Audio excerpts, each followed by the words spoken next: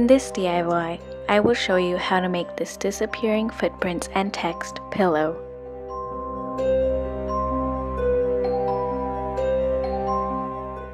Image search the I solemnly swear and mischief managed quotes in the fonts you like. You can also use this font when drawing your name. I decided to draw my text, and here's how it looks. Place the pillow inside the pillowcase and mark where you need to cut off. Remove the pillow and use a ruler to connect the marks.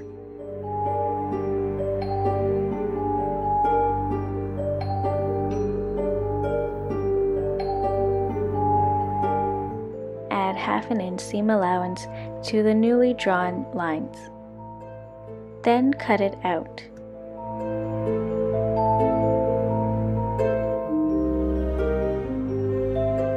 Place your drawing underneath the first layer of the pillowcase, then grab your black fabric paint.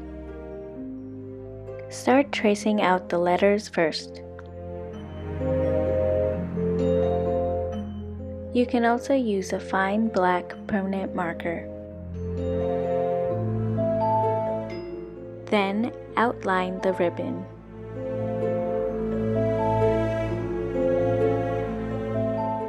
You can also create shadows like I did.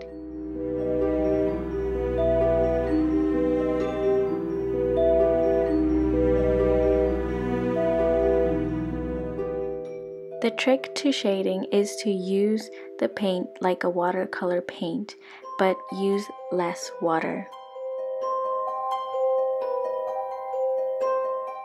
Here's how it looks after. These are the paint pigments I used. These are thermochromatic paints, so they change color at 72 degrees Fahrenheit or 23 degrees Celsius. All the information will be in the description box below. You would need less than a quarter spoon of each color and mix it with white fabric paint.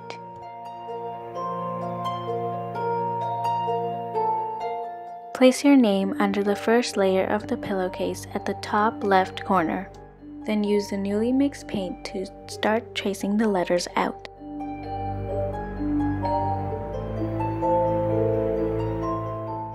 Then start tracing the ribbon. You can use a bigger brush to fill in the ribbon ends. You can also shade this ribbon. Next, place the mischief managed quote underneath the first layer of the pillowcase and align it at the bottom left corner of the pillow. Start tracing the letters out. Then trace the ribbon out. The colors might disappear when you're painting them, but don't worry, it will come back later. Start drawing footprints from the mischief managed ribbon to your name ribbon. Use the same color as you used for your name. Use a bigger brush when drawing the footprints. The key is to place a big drop in the front and then a small drop at the back to create the heel.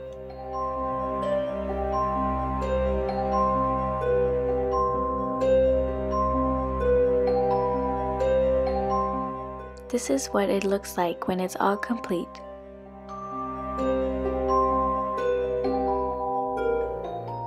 Sew the sides and the bottom with right sides together, but leave a hole in the bottom around 6 inches wide.